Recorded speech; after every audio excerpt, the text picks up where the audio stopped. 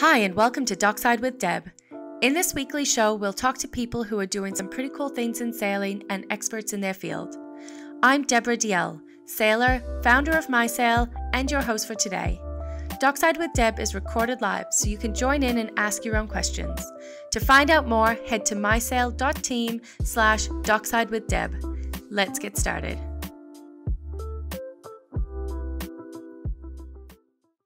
So I want to give Lisa a little bit of an intro first, because if you don't know her history or anything about her, she is quite an amazing woman. First woman to sail solo around Antarctica. She ended up with one stop. It was supposed to be a non-stop trip, but I'll let Lisa tell that story as we get into it. First woman solo, non-stop, and unassisted around Australia. She put together an all-female team for Sydney Hobart in 2017. She did all-female double-handed team Melbourne to Hobart this year that just passed. So first all-female double-handed team. She's currently writing a book. She's a film on the go, and she teaches sailing in her spare time, which I don't know how she has any spare time. And also a really passionate advocate for climate action. So before Lisa starts, I thought I'd share this intro to her video that I came across. So give me 1 second and I'll share my screen with you.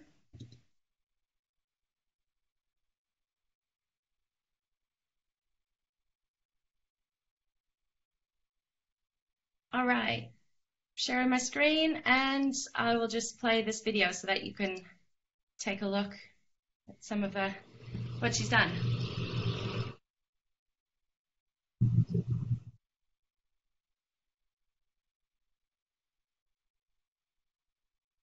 When you're out there on your own, there's nobody else you can rely on.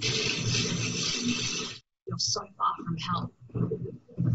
From what I could tell, and my meteorologist and my other advisors could tell, the swell was going to be a little bit bigger and the storms were going to be more frequent. I thought I'd ticked every box. I'd done everything I could possibly do to make it safer, but it didn't change the fact that I was still throwing in that life or death situation.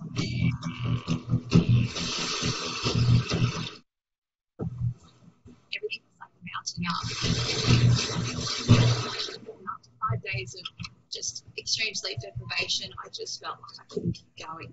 I felt like the world was telling me not to go, and I started listening to those doubters, and I started listening to the naysayers that were saying, don't go, you can't do it. I'm so close to home. I have to step up. I have to figure out a way. I have to make it work. Cabin's been demolished because I've just been ripping stuff apart. Just can't go through it again. If you haven't prepared for something, if you haven't thought about all the risk, if you haven't thought about all the scenarios you might encounter, then you're not going to succeed out there.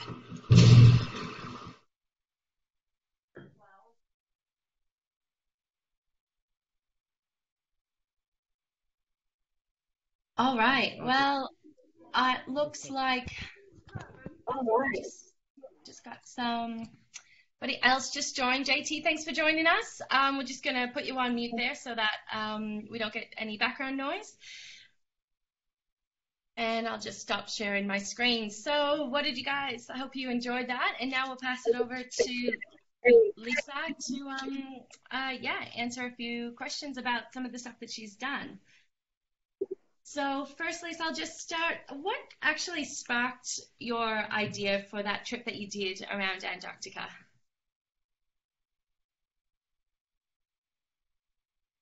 Well, firstly, I just want to say hi to everybody. Thanks for joining us today for a bit of a Q&A session. And I hope that everybody deal with your... Also, I don't know how it was for you, Deb, but the video that was just played was a bit jumpy for me. So if it was like that for you, you can actually find that video on the homepage of my website, which is Lisa Blair Sails the World. So you can check it out there if it was a bit sketchy for you, as it was for me. I also apologise. I've got really low internet at my house, so it does sort of might skip a little bit. So just kind of bear with me on that. And back to the question. So Antarctica was a little bit of a development. It didn't kind of happen overnight. It was basically a few years in the making of me trying to come to the point where I realized I might be capable of something like that. And that's quite a journey that you go on.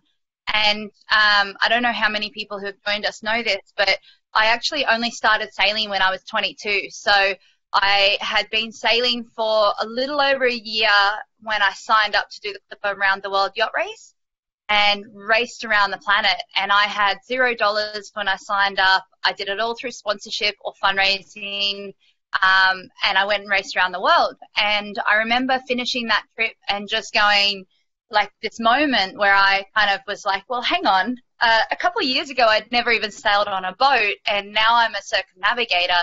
What else could I do, and what else was kind of possible?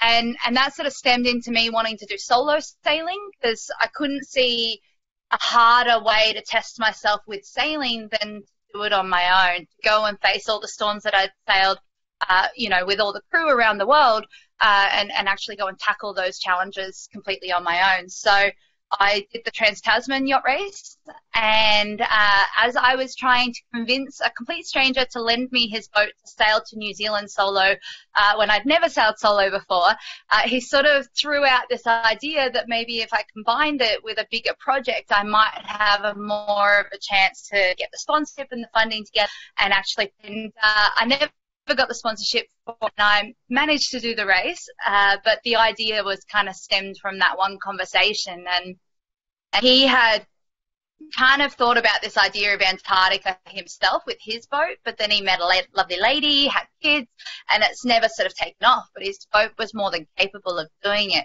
And so he sort of threw the suggestion to me, and my instant reaction was absolutely no way. It's the Southern Ocean. I'm 5'2". I'm not exceptionally great at anything, and it was this crazy but the kind of idea was there, and I went away and I thought about it for several months, and I did a lot of research on and where the iceberg line was and how cold was cold, and would I get ice on the decks? Was it going to be freezing? Like, what were the conditions really going to be like? And then I was racing to New Zealand solo for that Trans-Tasman yacht race. And I remember asking Mum before I left for the race, I said, so what do you think about this idea of me sailing around Antarctica solo? And Mum was just a flat out, absolutely no way. You're mad. That's not going to happen. I'm not going to let you go. And then I raced this boat solo to New Zealand and back. And at the end of that, I asked her again. I said, so what do you think? Like, how do you feel about that Antarctica idea? And she came back and she was, solo. So, you've got to have some idea of what you're getting yourself in for. And that was kind of the beginning. So it took me 3.5 years to get from that moment, and I actually left for the record. So it was quite the journey.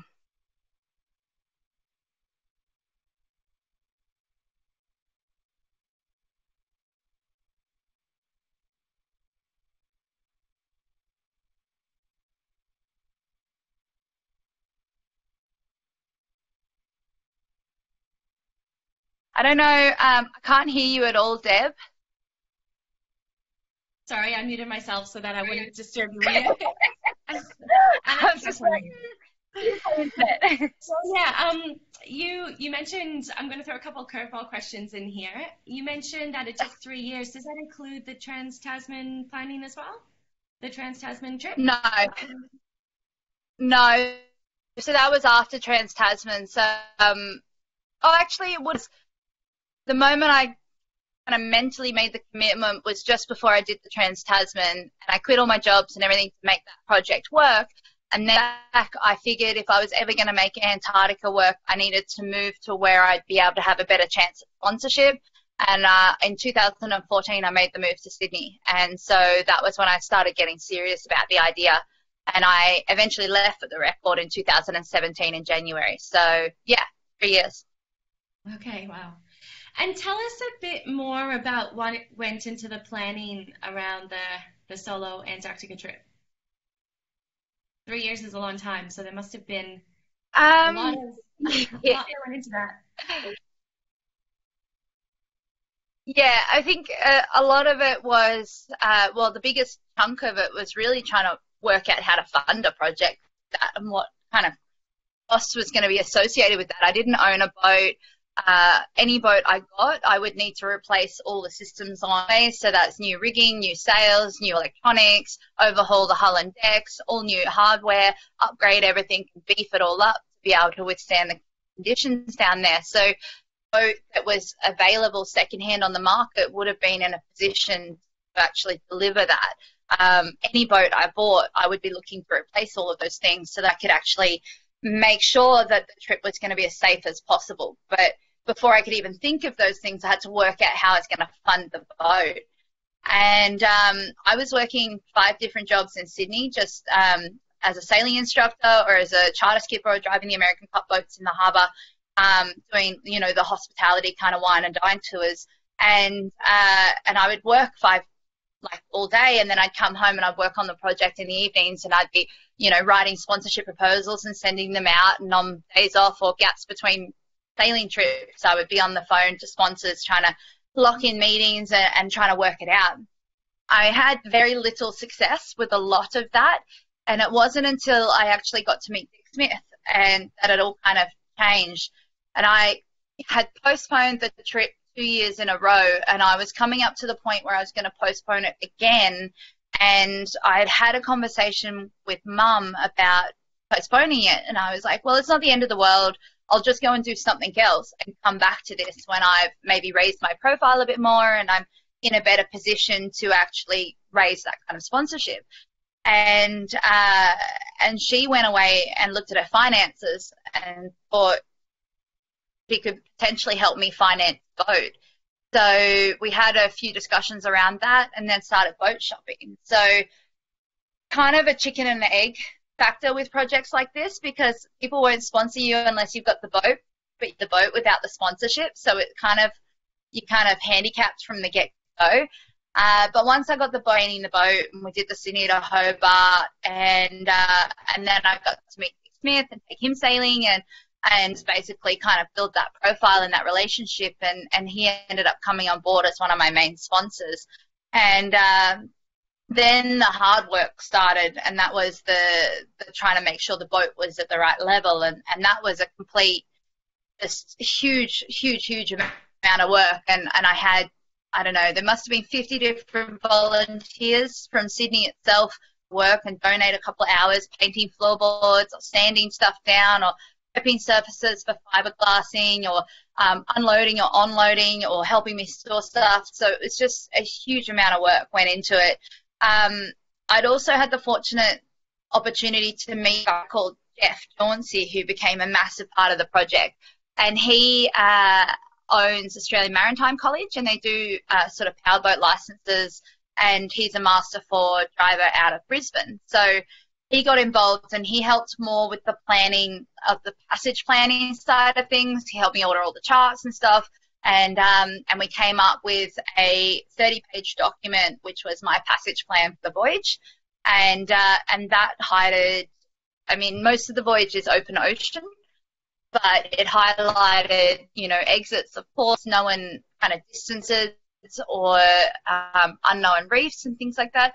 And it also highlighted points of rescue and points of sort of areas that I could go and hide.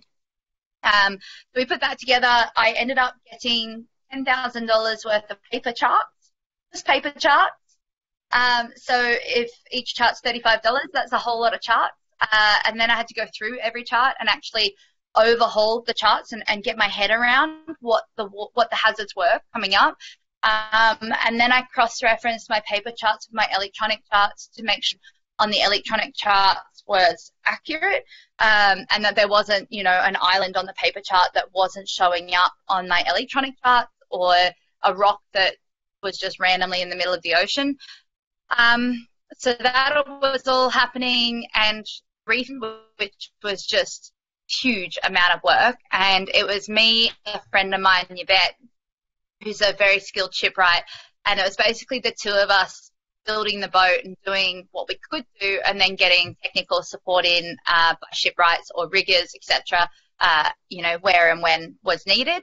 and I feel like we did maybe a 6-month refit in 6 weeks, absolutely no sleep. But unfortunately, with a lot of these things, sponsorship doesn't come until last minute, and then you're up against a huge deadline to try and make it work. And I had a very seasonable window I had to do the project in, so I was pushing against deadlines the whole way through. And yeah, but we pulled it off, and then I had to sail the boat 2,000 miles to Sydney, to I used as my training voyage on the trip.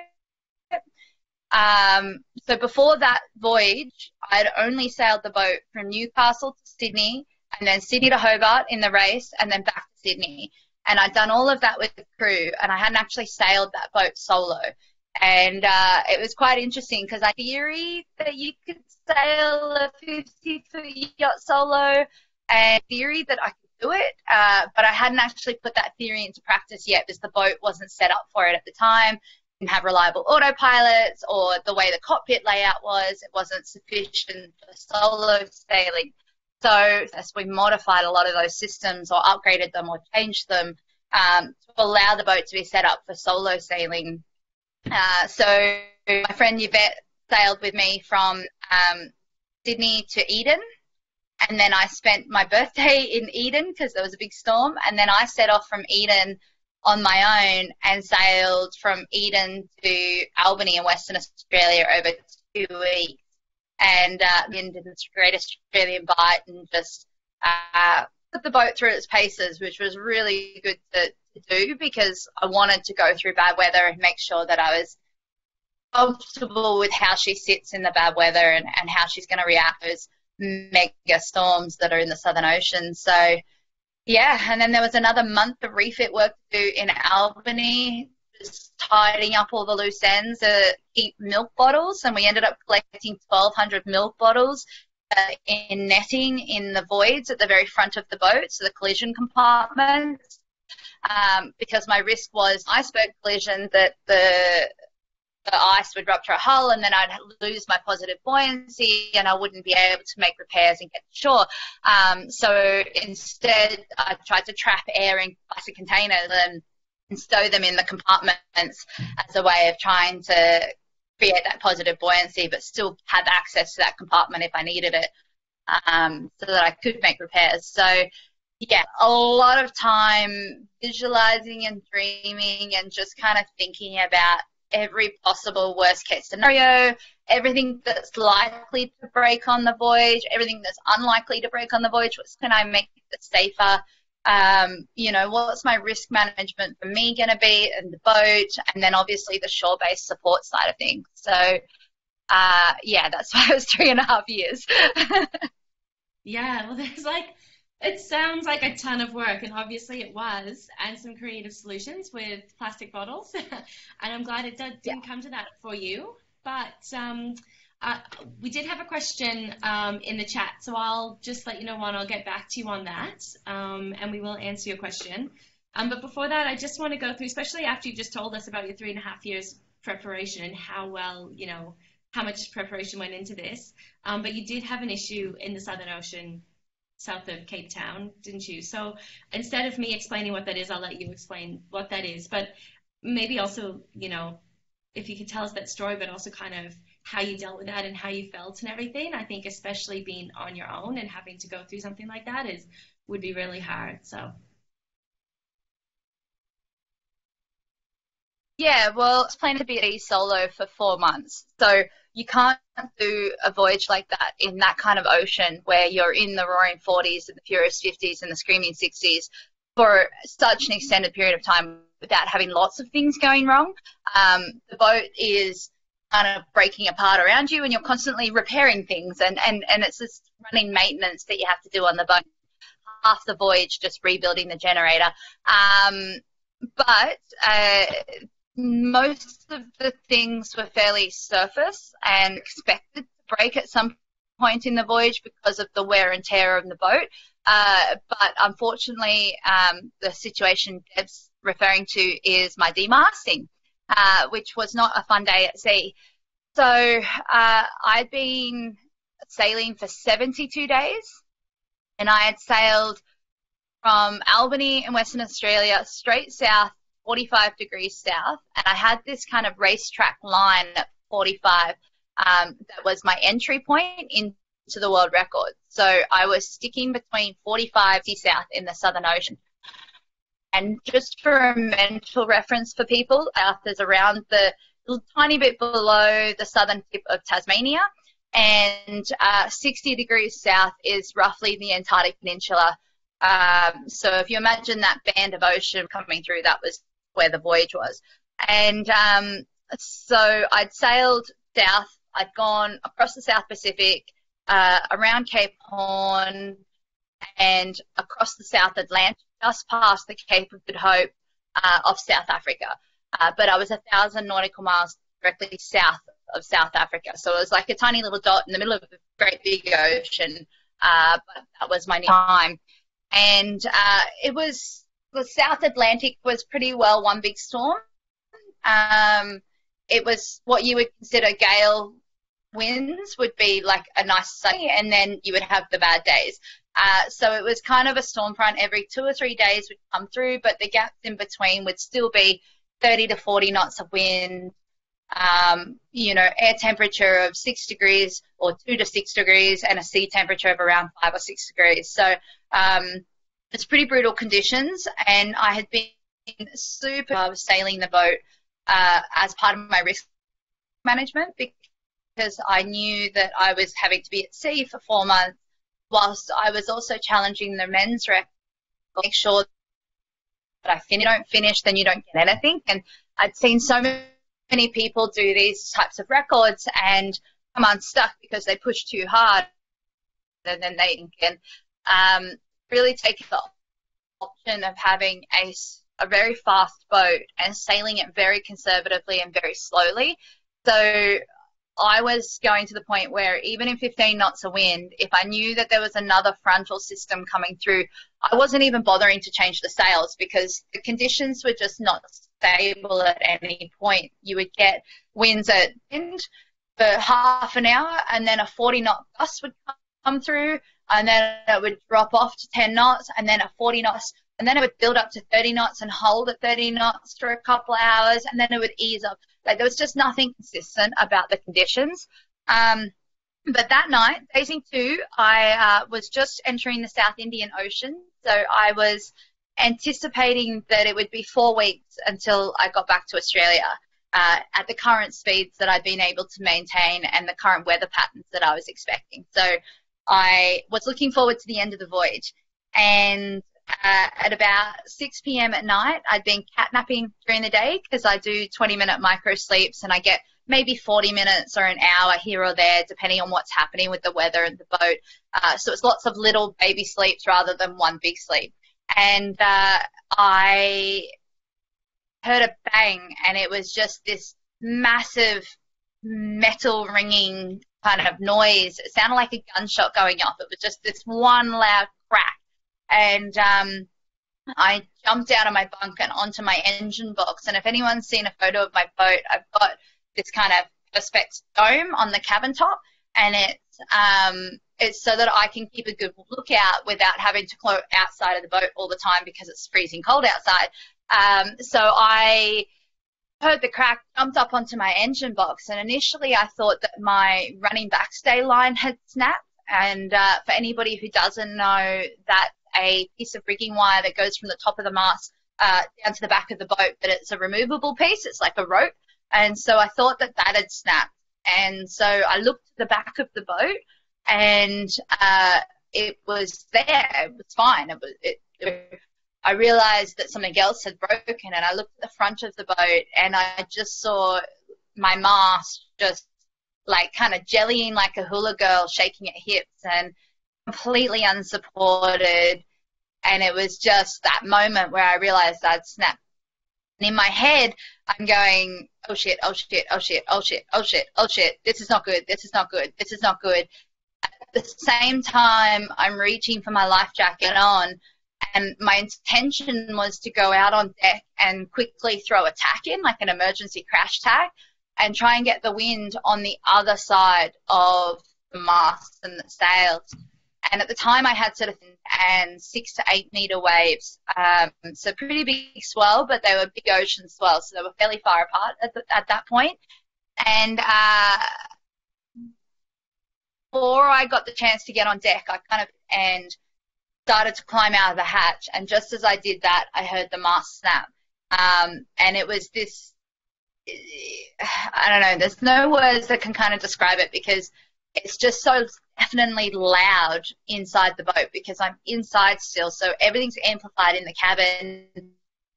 You don't know what's happening. You're just hearing everything get ripped apart. It's metal on metal, like twisting and grinding. And the whole boat, all the rigging has been holding the boat kind of tense, and it just instantly let go. So the whole boat's twisting and shuddering and shaking. And it's, you know, it's something I hope none of you ever have to go through.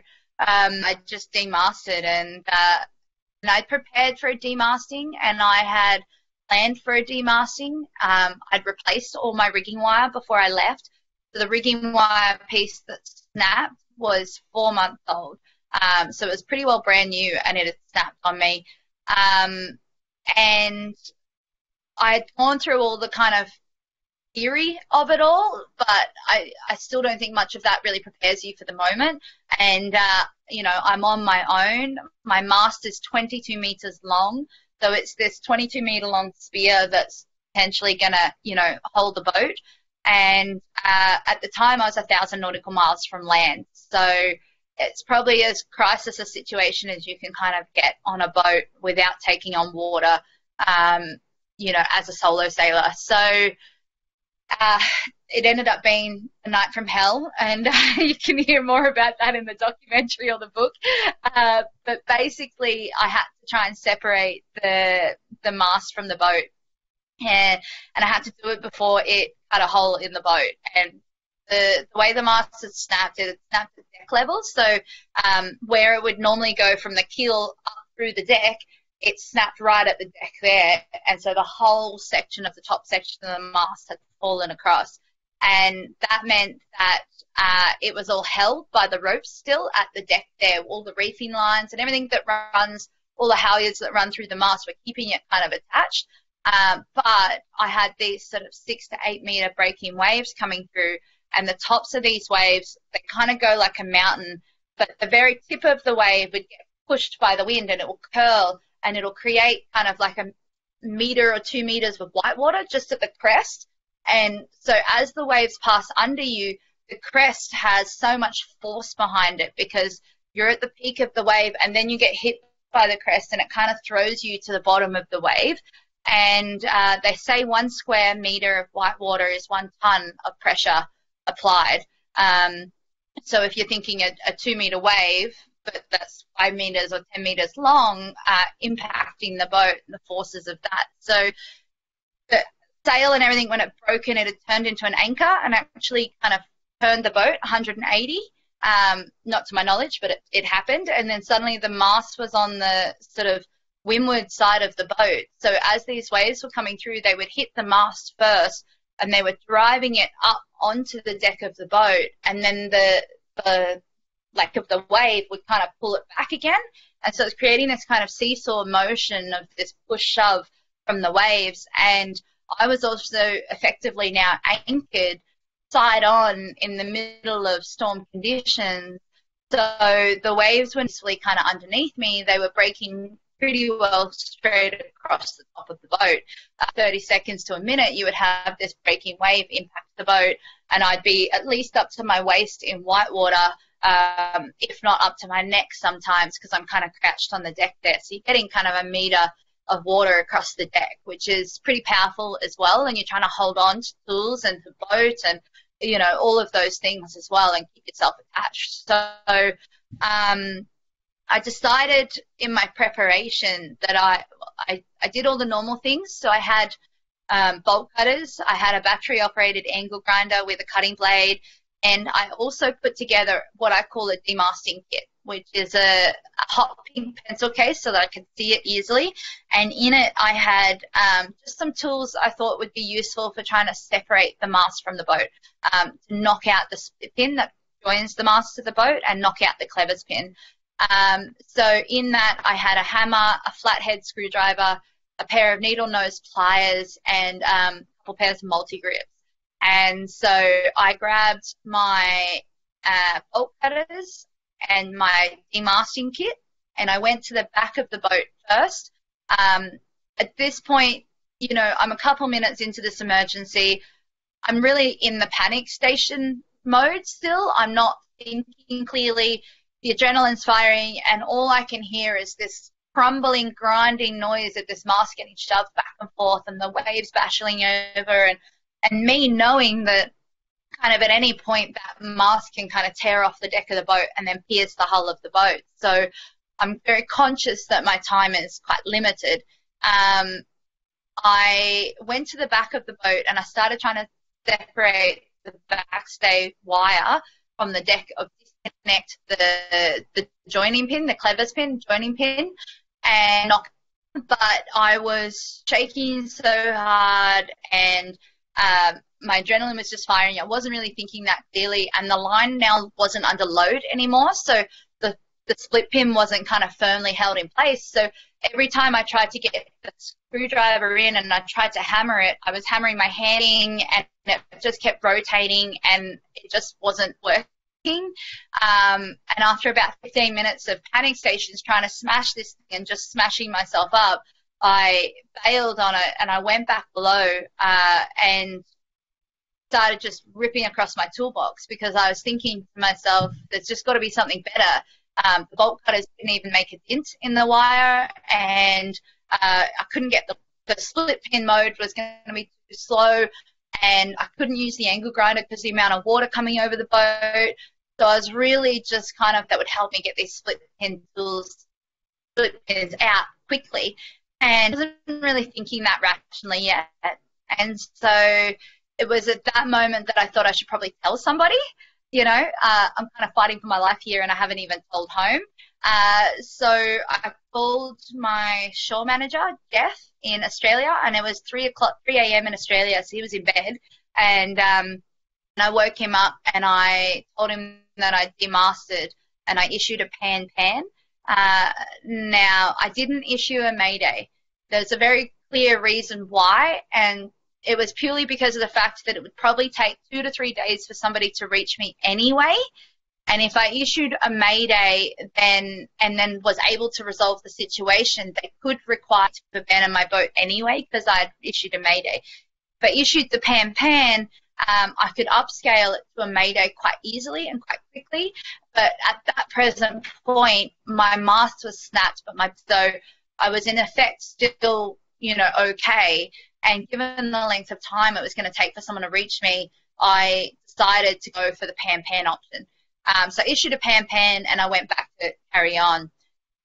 It took me about 2 hours to get the backstay free and the inner forestay free, and then I started trying to work on the forestay, and I worked out that the way the rigging had fallen, it had kind of trapped the split pin underneath the furling drum, and I wasn't able to reach it. So I had one option of kind of wedging my arm underneath and using my other arm over the top with my hammer and my split pin and everything.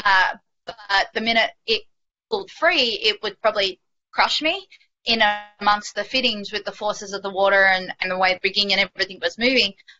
And the alternative option was to climb over my safety rail and sit down on the bowsprit at the front of the boat and try and approach it from there, just because of the nature of the angle of the way it had broken. But I knew going out onto my bowsprit in those conditions was a high risk that I'd get washed off the bowsprit and into the water, and I'd been exposed to freezing conditions at well over 2 hours, so I was already showing the early signs of hypothermia, feeling in my hands and my feet. I was starting to get kind of drowsy and worn out, and I was really kind of coming down hard, so time was kind of the essence. And so my bow rail, like all my railings on the starboard side were ripped off or flattened by the demasting, so there was no security on that side of the boat. And the way the bowsprit itself had fallen, it had kind of ripped to the side, and I was only holding on by like 4 twists, and the rest of the railing fitting had actually been ripped clear. And I had a high probability that when I let go of the forestay, it would actually rip the rest of the railing off with it. And that would probably be the only thing that I was able to bear. So, yeah, to put it mildly, it wasn't a pleasant evening. But I had to make a decision on whether I'd sing and abandon to the life raft, because that was probably what was going to happen if I couldn't separate the mast at sort of a 30-centimetre hole at the deck hull joint, where the mast had kind of quickly cutting through the deck now because it'd gotten through the top 2 layer of glass.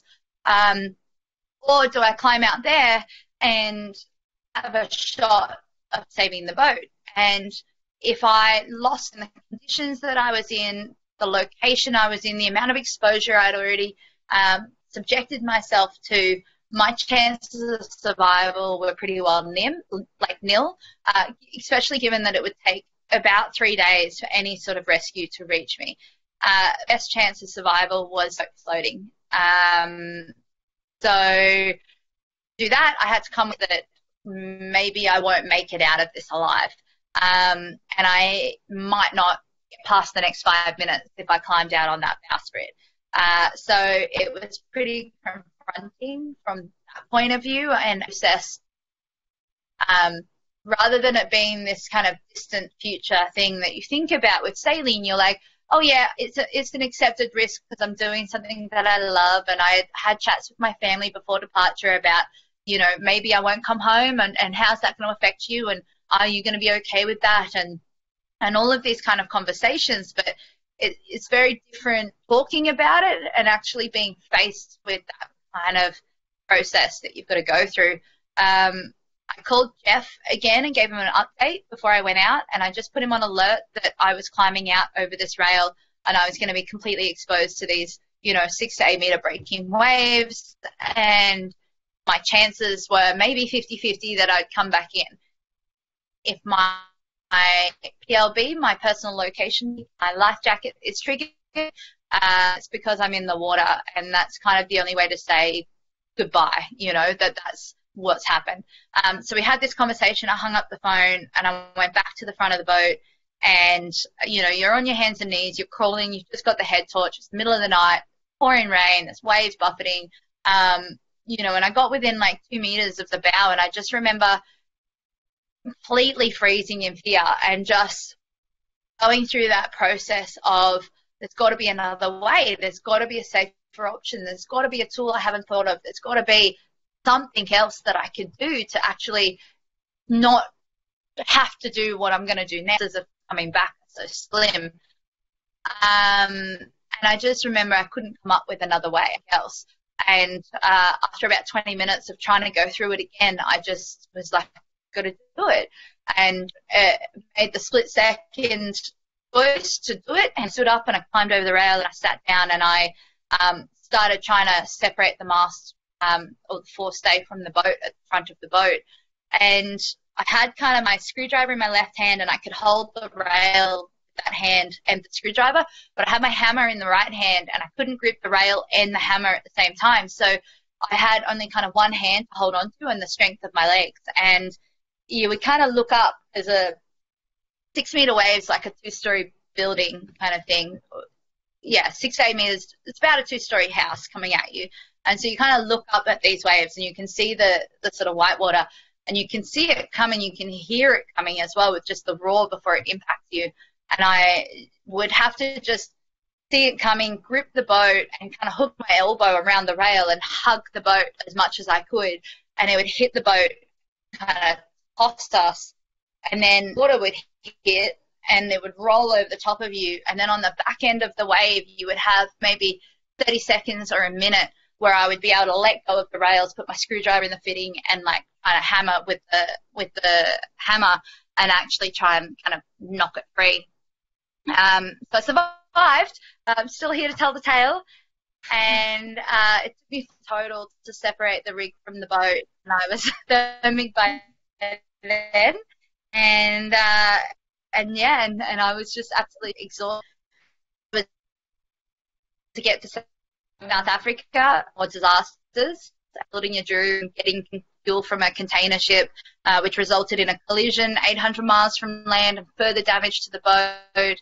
But I did make it to South Africa, and then I was able to restart the record, which was even more scary. Yeah, so you got the mast fixed in South Africa and then went back out, is that right? Yeah, well, the mast was lost, so I lost in the Southern Ocean. So Yeah, the only of thing course. I was able to keep was the boom.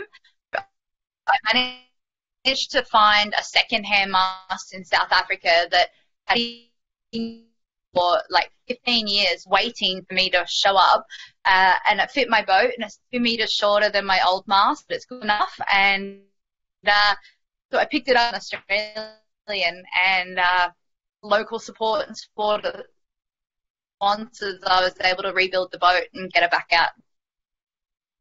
Gosh, it's quite a harrowing story, and it would have been so hard to get back out. And I've actually been demasted once, which was with a crew of 11 other people just off the coast of Australia, and you know, even that was kind of quite an ordeal. So I couldn't imagine being in the Southern Ocean and by yourself and in a storm. Yeah, gosh, scary. Yes. To say the least. Well, one of the other things I wanted to ask you about, and kind of, you know, going on from that, is that you have spent a lot of time by yourself. And as we know, we're all supposed to be self-isolating now and for an indefinite period of time. And besides not just sailing, that's, you know, it can be quite a lonely kind of hard time for people. So what kind of tips do you have for people around, you know, or how did you kind of deal with that self-isolation yourself when you were out doing that trip?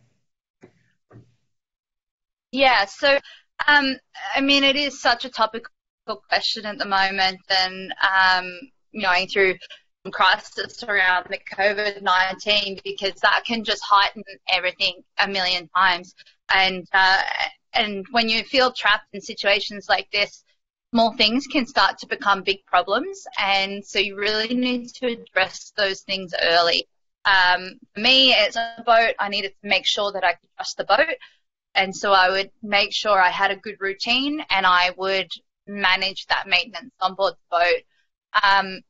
I would go through ups and downs when I was out there, and I later worked out that it was pretty well directly connected to how much sleep I got. And if I was tired, I would be more short-tempered, and I would be more likely to throw a temper tantrum like a 2-year-old, because I threw a few of those. And so I found that having good routine with sleep management would help my overall mood. So if anyone is struggling a little bit, just make sure you do have good habits that you install at home, because you're, you might still be working, you might still be trying to wrangle your kids and things like that, but trying to establish a routine is straight up number one, because in our normal day-to-day, we have a routine. We get up, we go to the gym, we go to work, we come home, we cook dinner with the family. Like, there's this kind of schedule with it. So building a routine in your family or your household is definitely like something that can really help. Stay connected. Like, it's 1,000 or 3,000 miles from land. But it wasn't until my text messaging capabilities stopped working for like 2 weeks that I actually felt isolated, because I had an Iridium Go, so I was able to SMS my friends and my family, and I would send position reports, and that text message back and forth, a joke a day getting sent by my sister, or, that just made such a difference, because I always knew that I could just pick up the phone and text somebody. I didn't have to call them. I didn't have to email them. It was just a quick text, but I just knew always that there was somebody there. And then I generally had phone calls once a week with my family. And that, for me, was enough, given where I was going and my mental preparation for it. But in the current climate, I'm actually on a daily phone call with my family, because I want to, like, they're up in Queensland, and I want to check in, and I want to make sure that they're okay. My dad's plant patient, so he's one of the major high risk kind of people. So if he gets it, chances of survival are very slim. So I'm trying to connect as much as I can with my family while I can. So I think that's really important. And the other thing, don't be idle. Keep yourself distracted, whether it's a good TV show, puzzles, a board game, morning meditation, whatever it is. When you get idle, you start to think too much and you start to kind of feel more trapped. Whereas if you can keep yourself busy, that's really going to be one of the best methods for kind of getting through this. We can't just go to the beach. We can't just go and do things that we used to do. So you've got to find new hobbies, new things that you enjoy at home. And maybe there was always this art class you wanted to do and there's an online version of it, or, this is the chance to try those things and really work on those things, because you've got all this unlimited time now. So yeah, that would be is regular pattern and keep yourself busy. Don't let yourself just sort of slump into boredom. And one of my favorite quotes is only boring people, which is so true, because if you're not a boring person, then you'll find something to do, because there's always stuff you can do. So don't be boring. I like it. Don't be boring. And this is why we're doing this, is to, not be boring. And we've got all this, people have more time. And as Jackie said in the chat, she thinks we're probably all getting lots of sleep right now, which is good. But, time to kind of learn and speak to new people and connect. And so, yeah, some really good advice. And last question before we kind of take a few from the audience is, what's next for you, Lisa? Any challenges or anything coming up you can tell us about? Yeah, well, I mean, obviously everything's a little bit up in the air at the moment, given the current political climate, and all of my sailing is sponsorship driven, so I have to kind of wait and see what happens as far as what's the economic ramifications of this long term. But my intention is for next year to do a speed record from Sydney to Auckland solo, and then also that as a training voyage for the boat after the refit before heading off and going around Antarctica again, because that's kind of unfinished business for me. So that is definitely on my list, and I plan to go and become the fastest person and break the existing speed rate. And then I've got some other crazy plans, so we'll see what happens. And what is that speed record? What's the Antarctica speed record at the moment that you need to break? Yeah, so in 2008, a Russian sailor, Fedor Konyakov, he went around Antarctica on the racetrack that I did. He did it in 102 days. So I was actually one day ahead of his record on a, measured basis when I demasted. So I was actually beating his record when the mast came down. So I plan on going back and actually becoming the fastest to do it. Nice. Awesome. Okay, well, Lisa, hey, thanks so much. I mean, such an interesting story, and I want to give people a chance to ask you some questions as well. So what I'll do, Juan, sorry, we're just getting a little bit more reverb there for some reason. Juan, you had a question you put in the chat. Do you want to come off mute and ask Lisa directly? Okay. So I think I also have video in case you want to see my face. I think if I am correct, I think you did the Clipper Ocean Race a few editions ago. Is that right? I think I heard that in the podcast. Yes, so I did the Clipper Around the World Yacht Race in 2011-12 on board Gold Coast, Australia, with Richard Hewson, skipper. Question was a little bit, if you had a little bit of time to talk about that, what made you do it, how you funded that, and if that was your first big ocean sailing or you had some experience before. Yeah, perfect. Great question.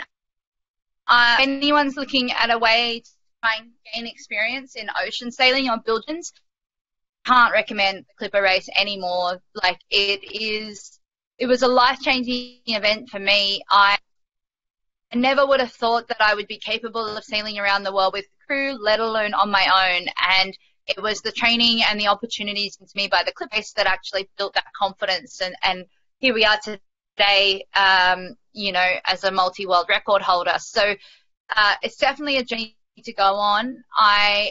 50% of the crew who did the Clipper World Yacht Race have never sailed before. And out of those people, everyone does a 4-week compulsory training course before you leave, and you learn how to sail the boats and what the positions are, and you do a week of racing with your skipper and all of those things. Now, my edition of the race, we did 15 races, and we stopped at 11 different countries and 15 different ports. So basically you race from country to country, and you in a sea for anywhere on around 20 days to about 35 days was the longest leg of the voyage, and that was the North Pacific Ocean. So you're racing, you're not just cruising. So you don't have the perfect weather windows, so you get really exposed to a wide range of conditions. The calmest calms, and the, you know, shit's hitting the fan kind of, it's a big ass storm. Yeah, I mean, it's just one hell of an adventure. I think one of the hardest things about the race is just the management of all the different people, because you have up to 18 people on a boat that never sailed before together, never didn't know each other a couple of weeks ago, and now they're crossing an ocean together, and they're racing across an ocean. So that the sailing part was the easier aspect, but it was also just huge amounts of fun, and you build relationships that last forever. As far as my experience when I did the race, I had been working in the Whitsunday Islands as a deck/host. So that means I was doing all the cooking, but I was also helping the skipper with the sails on a 60-foot yacht up there for about a year. And I had a random opportunity to sail with one of my friends from university. Her father was sailing from Australia to Hawaii, and they needed someone to jump on board as crew in Samoa. So I flew to Samoa and sailed, and that was my first and only ocean crossing before I did the Clipper race, and I was completely just crew. I'd never used the spinnaker. I really hadn't done a lot of helming. I knew kind of the basics on how to reef a boat, or, you know, how to tack and jibe, but I had never done any navigation. I never looked at a chart before I actually did the Clipper race. So all of the training I got was with the Clipper race. And then how I funded it, I just tried everything I could. The contract with the Clipper race is once you sign up to doing the race by signing your contract, and then you have to do monthly payments leading into the race to actually pay your berth fee. And the year I did it, for the whole round the world circumnavigation was £40,000. You can do legs of the race, and so you can do a leg of the race, which is, you know, from country to country, generally around 30 days of sailing, and a leg of the race would be around £5,000, but it was additional £5,000 for your training as well. So you're looking at £10,000 anyway just for one leg of the race.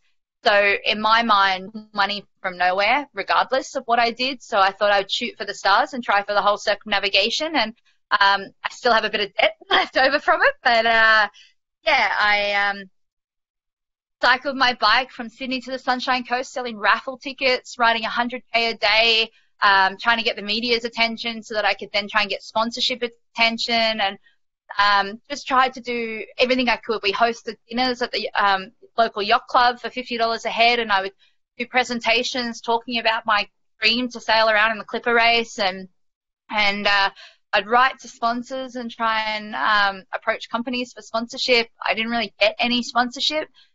It's a little difficult from that aspect with the Clipper race because it's an organised event, and you're not allowed to brand the Clipper clothing given to you with sponsors branding. You can only like you have a uniform you have to wear with them, and then you have your own clothes around that. So it did limit the opportunities for sponsors as far as, you know, exposure and reach and everything. So I wasn't able to close any sponsorship deals for it.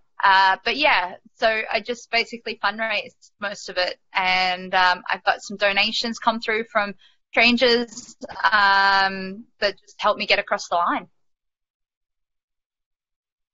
That's awesome. That's a really cool story as well. Like, it's just to, I think, and this is probably where Juan's coming from, and correct me in the chat if I'm wrong, is, yeah, just getting, helping people get into sailing, and seems like, you know, that was a really good way for you to get your experience doing some of that ocean stuff, which is really hard to get. Yeah. If you know, if you don't have it, it's like, how do you get it? So, kind of working your way up. So yeah, really cool story.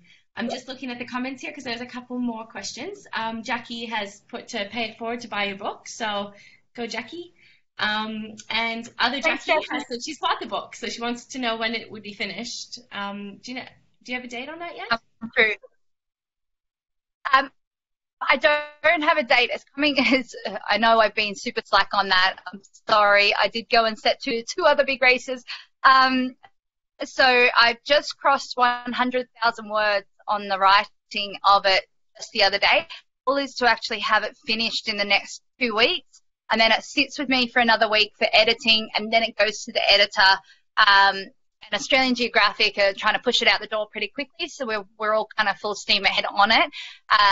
They do print offshore though, but I don't know what they'll do in, you know, current year, so that might solve it.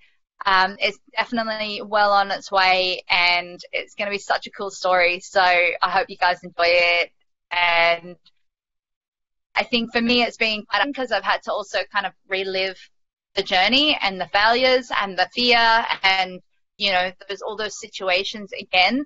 But it's also been quite a therapeutic process as well. So yeah, it's got a lot more detail on how everything went. Nice. Yeah, that'll be another good isolation activity. Read Lisa's book. Is that available on your website? Yes. I'll put the link to your website in here. Yeah, you can order a pre-ordered copy, and then they'll just get posted straight to you as soon as it's landed in Australia. And as soon as I have a confirmed release date, I'll be announcing that through social media as well and up on the website. And I'll be emailing everybody who has already bought a book to just give you an update on where everything's at as soon as I have that confirmed date. So thanks for your patience. Thanks. So Kate here had a question. Kate, do you want to come off mute and ask your question, or do you want me to just read that out for you? Yeah, look, it was just a little question. I wondered whether you were going to do that speed record to Auckland when the Sydney-Auckland race is on in February next year. Well, I was actually looking to go September, October this year. Obviously, COVID-19's kind of throwing those plans out the door. So I haven't written it because it's really going to be subjective to sponsorship. I still need to raise quite a bit of sponsorship for the boat, running maintenance and the checks that have to happen on the boat. And she's already sailed almost 20,000 miles since the last refit. So she's ready for another move. No matter what kind of project I do, she's going to need quite a big refit anyway. So I'm hoping to get the sponsorship for Antarctica, which I would be leaving for in December next year, and use the refit process, get that through July, and then do the record to New Zealand, and then come back from New Zealand, any last kind of preparations required, and then head over to Albany for the record around Antarctica again. So that's kind of a loose plan. It's very subjective. And I haven't really thought about tying it in with other events yet because I just don't have a timeline of sponsorship. So I can't kind of guarantee that I would be able to get the sponsorship in time for that date. So that's more my handicap than anything else. All right, thanks. And JT had a question too. So JT, I'll pass it over to you to ask your question. Yeah. Am I alive here now? You are. We can see you. Hi, JT. Yeah, great. Yeah. Hey, Lisa, just loved your presentation. Absolutely fantastic. How do you dodge all those icebergs down there in the Southern Ocean? And you're down there that far, getting in and out of those, around those bergy bits and growlers must be a bit ugly at times. Yeah, thanks for your question. Love your shirt, by the way. Yeah. So the so I had the lower limit of 60 degrees south for the record. Because I was trying to break Fedor Konyakov's record when I already had that kind of plan in motion, the World Sailing Speed Record Council said that I had to travel in the same kind of parallels that he had for his record. So he had set himself the ground rules of once he's on the north of 45 or south of 60 south. Now, most of the icebergs start around 70 south. You do get them traveling north, and they have been all the way up to South Africa before. So there are areas where the sort of the Antarctic convergence line, where the cold water of Antarctica meets the warmer water of the tropics. It's kind of like this line in the sand almost, or in the ocean, where the sea temperature changes from sort of 6 degrees or 8 degrees, and it drops right down to 3 degrees. Now, most icebergs exist in 3 degrees sea temperature. So one technique for me for monitoring icebergs was I was getting forecasting done by a company called Seacore, and they're a Canadian-based company, and they do all the iceberg management for the big container ships in the Northern Hemisphere. And it was their off season, and my sponsorship manager was a good, smooth talker, and because they were bored, they decided that they would donate me the iceberg forecasting for my voyage. It normally costs $5,000 a forecast to get it purchased. So that was awesome. So they would basically send me through a lat and long position of what they call a known iceberg. And every known iceberg is an iceberg that's 150 meters in size or greater. And the golden rule is that an iceberg can travel up to 3 knots. 3 mile in a day. So you've got to kind of expand the search on where it is throughout the day and where it's traveled. And that for every known iceberg, there's up to 50 unknown icebergs within a 200 nautical mile range of that one known iceberg. I would get this kind of chart of lat and long positions, and I'd plot them on my plotter, and then I would look at how far I was from these icebergs, and I effectively put myself in exclusion zones, and I would exclude the 200-meter line from any known iceberg, and I'd stay to the north of that line. And I was also using my radar. So I have a 4G, B&G 4G digital radar. And I also was using my sea temperature gauge, because if I came into a cold patch, there was a high chance of ice being in that patch. If I had a swell from the Antarctic convergence line come up, or I was coming up on a massive block of ice. So I effectively set alarms. So if I had a rapid drop in sea temperature from 8 degrees to 3 degrees, then I would have a few seconds to just hit the crash tack button on the autopilot and try and halt the boat's movement, and then hopefully get on deck and assess the situation from there. I also when I was near areas of high risk, so there was a couple of areas where I was within 150 nautical miles of an iceberg at one point, because I couldn't get further from it or I'd void the record. And I basically just stayed at the radar, and I slept 10-minute naps for 3 days straight until I cleared that zone. And I slowed the boat down, so I kept my reefs in the main, so that my boat speed was less than 5 knots through that zone. It kept me there longer, but it also meant that if an impact occurred, I had less risk of extreme damage being done. So that was kind of some of my game plans around iceberg management. But it was just basically extreme sleep deprivation and hope because there was such extreme fog around at the time. You couldn't keep a lookout properly. You just had to rely on instruments. I could see maybe 50 meters from the boat if I was lucky, through that whole area. So yeah, it's a bit of a risk. Wow, that's pretty amazing, actually. And it's interesting about the known icebergs, unknown icebergs as well. So that's something new for me anyway. We've got a question from Jackie about the loneliest island in the world. Jackie, I'm going to take you off mute so that you can ask your question. Oh, no, you need to take yourself off mute, actually. No. Hello.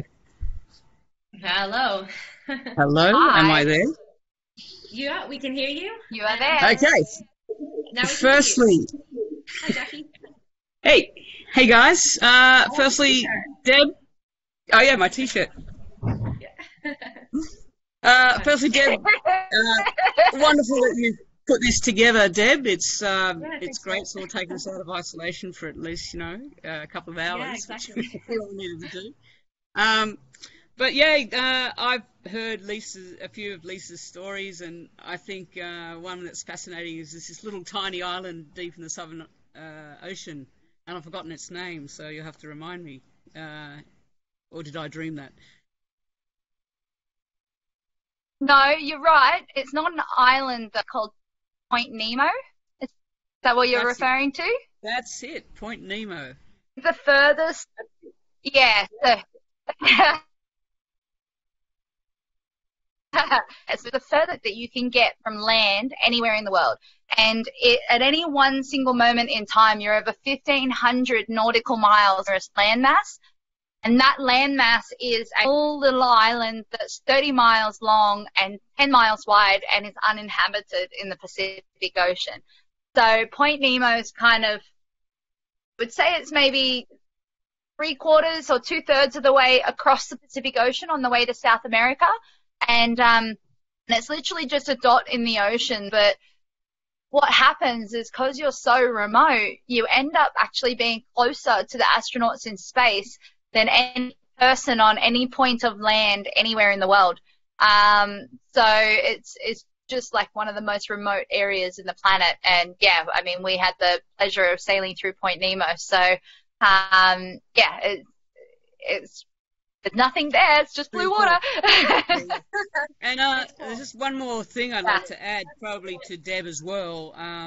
This is a fantastic opportunity that you're giving everybody to listen to your story, but it'd be great if it wasn't in those pesky news channel traffic, because I think we'd get more people online, to listen to your story. And obviously, Deb, you're going to continue doing these.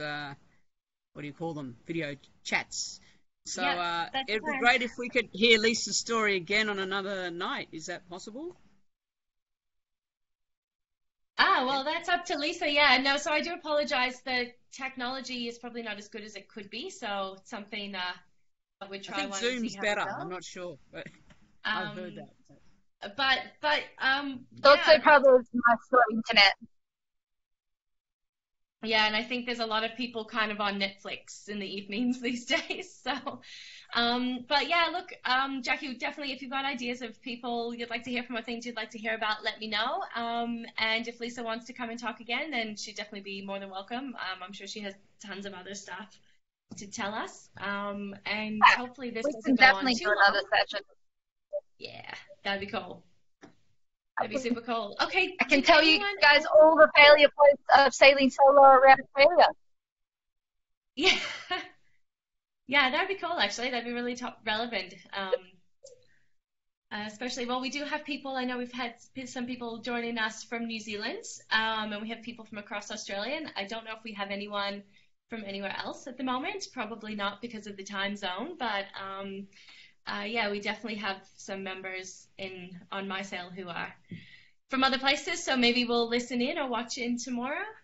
So a couple of people have just said thank you, and so if there's no more questions, I think maybe we'll wrap it up, unless anybody pops another question in the next minute, or Lisa, if you have anything else you wanted to add.